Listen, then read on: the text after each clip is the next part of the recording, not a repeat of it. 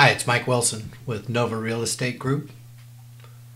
Today I want to talk about questions that I'm getting from sellers. Some of the top questions that we're getting from sellers today are, can I even list my house today?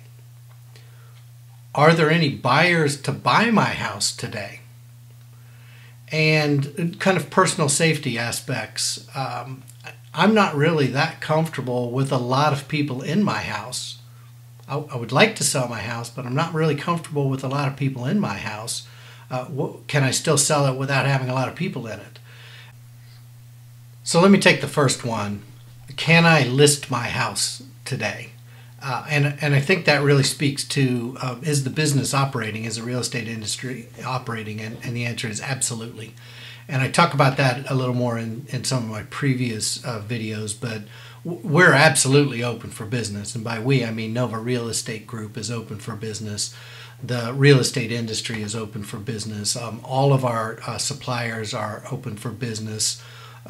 We work with top quality suppliers, so at every step of the process, people are open for business. The government offices are open for business as well. So any of that could change, but we're keeping a really close eye on it. And I can say this, that you absolutely can list your house, and everyone in each of the steps, every supplier is doing everything they can to stay open. So rest assured that the business is operating, the real estate industry is operating. Of course you can list your house.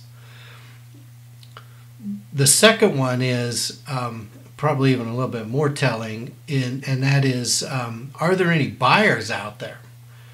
Are people buying houses now, or is everybody too scared to even go through with a large transaction like that? And that's a very legitimate question.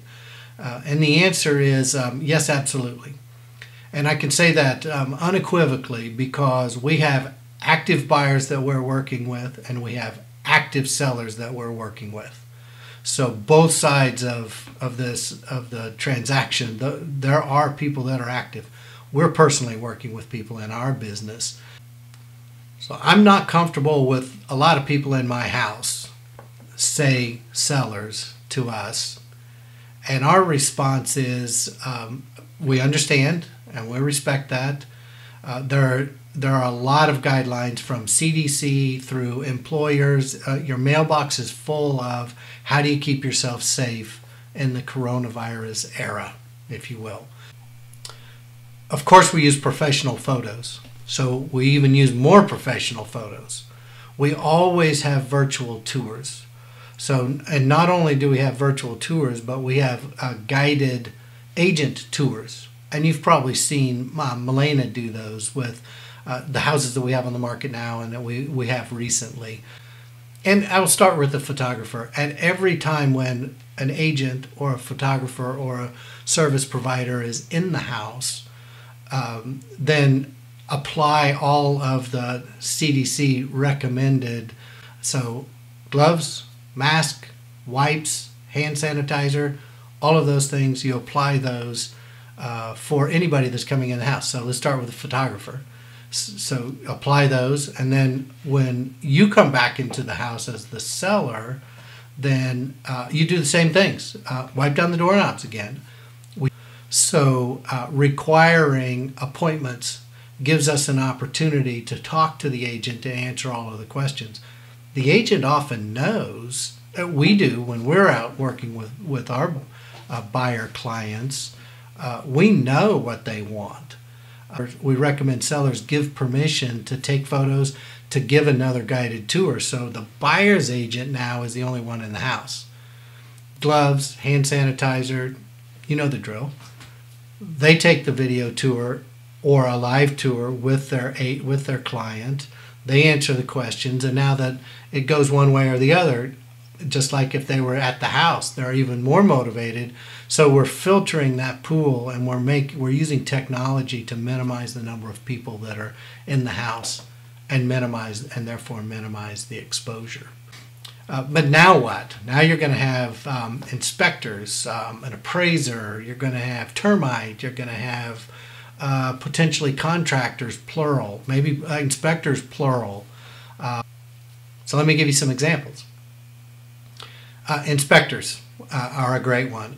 Every one of the inspectors that we work with we've been in contact with, and every one of them has, of course, applied their own emergency preparedness procedures and checklist in this situation. So they're already using gloves, boots, hand sanitizer, wipes.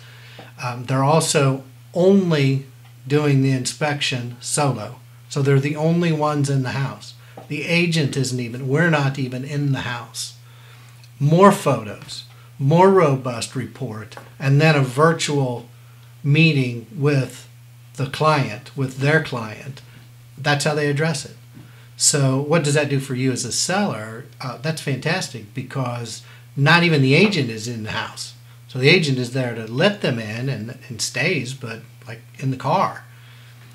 So there's social distancing there. There's one individual in the house, and they have best practices for minimizing their own exposure to a house or exposing somebody, just minimum exposure on both sides, both ways. So an inspector, that's a great one. And then they're using technology, more photos, more robust report, and immediate, and those are virtual anyway. Those are coming digitally, anyway.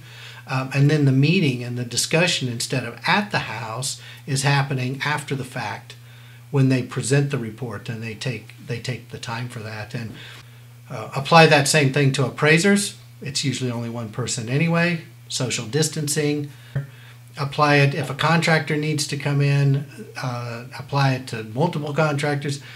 It's applying it the same way, and nearly everybody that we've talked to has the capability and is augmenting their existing procedures with virtual meetings. So they'll answer questions. There'll be a Zoom meeting, a FaceTime meeting, but it's as face-to-face as you can be and have social distancing. So we apply that all the way through when there's people involved.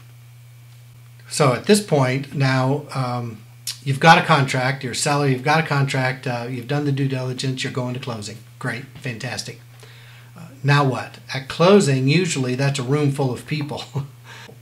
So how do you apply social distancing, and how do you minimize the risks there? And the title companies are handling that. They've put their emergency procedures in place. They're applying the social distancing concepts. They're applying the minimum number of people, the minimum amount of exposure, and they're also using wipe downs in between every single closing. They're using hand sanitizers. Nobody uses the same pen. That's a good one. Nobody uses the same pen. Everybody gets their own pen, and they take it with them. They have one closer or closing attorney, so one officiant, if you will, in the closing room, and then the minimum number of signers. So if you're not a signer, if you're not signing, then you're not in the room.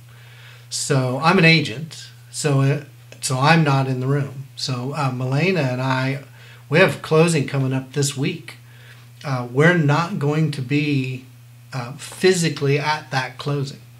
That's the first time in 15 years that we've had a transaction close, and we haven't personally, physically been there for the closing.